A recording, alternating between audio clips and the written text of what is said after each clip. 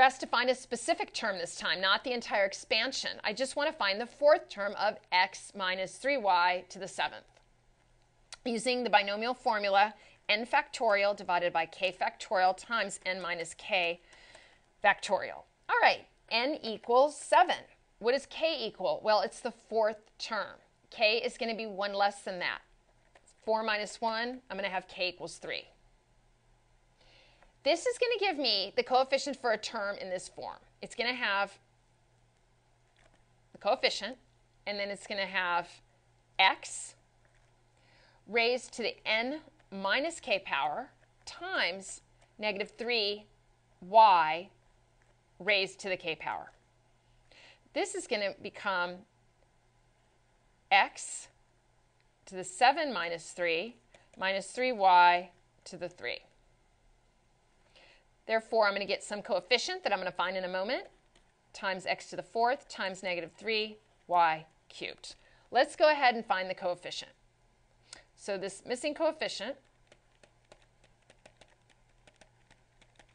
equals n factorial, 7 factorial divided by k factorial times 7 minus 3, and that's factorial, equals 7 factorial divided by 3 factorial times 4 factorial equals, let's write this out, divided by 3 times 2 times 1 times 4 times 3 times 2 times 1. Do some canceling out. 1s, 2s, 3s, and 4s are the same. This leaves me with 7 times 6 times 5 divided by 3 times 2 times 1. 6 has common factors here of 3 and 2. I can just cancel those out. This is 7 times 5 divided by 1, so just 7 times 5 equals 35. I know that my coefficient is then 35. That's what's going to go in this blank. So I'm going to end up with the fourth term is going to be 35. So I'm going to put 35 right here in this blank. X to the 4th negative 3y cubed, which equals 35 x to the 4th negative 3 squared is 9 times negative 3 again is negative 27.